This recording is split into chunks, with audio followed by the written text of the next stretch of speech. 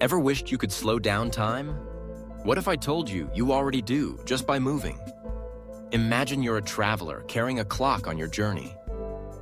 Normally, you trust this clock to tick away seconds as you walk, run, or fly. But as you pick up speed, say aboard a jet or racing through space, something extraordinary happens. Your clock ticks a little slower compared to the clocks you left behind.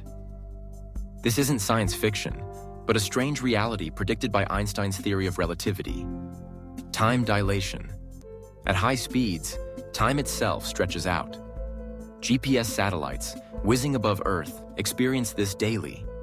Their onboard clocks slow down just a tiny bit, and engineers must correct for this, or your navigation would go haywire.